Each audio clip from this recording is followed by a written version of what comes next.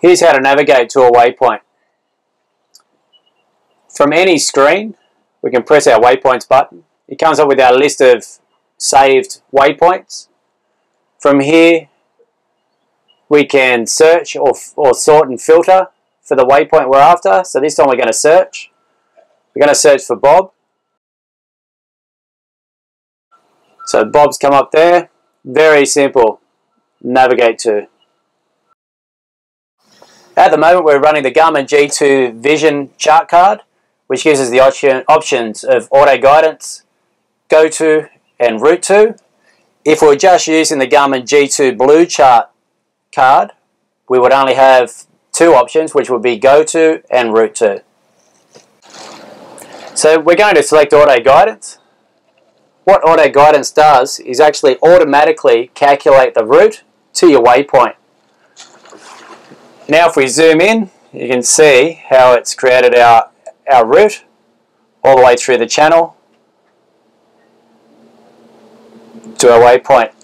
Go to draws a straight line as the crow flies from where you are currently to your waypoint.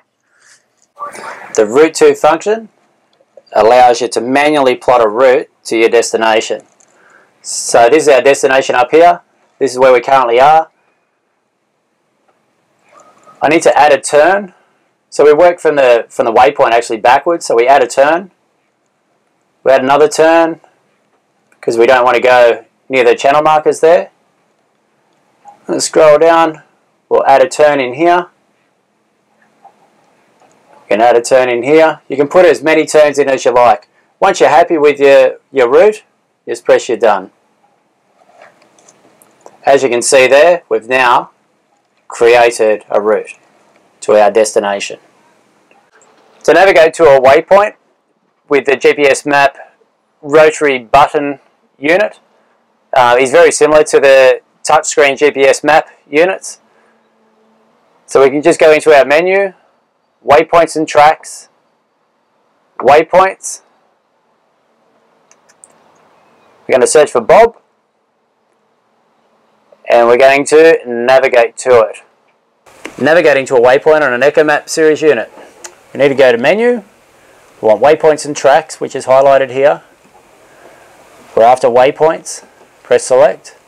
Now, the one that I want to go to is called Bob. So I highlight Bob. I press select. Navigate to. Now it comes up with two options: go to and route to. If we had a G2 Vision chart card in this unit, it would also come up with auto guidance.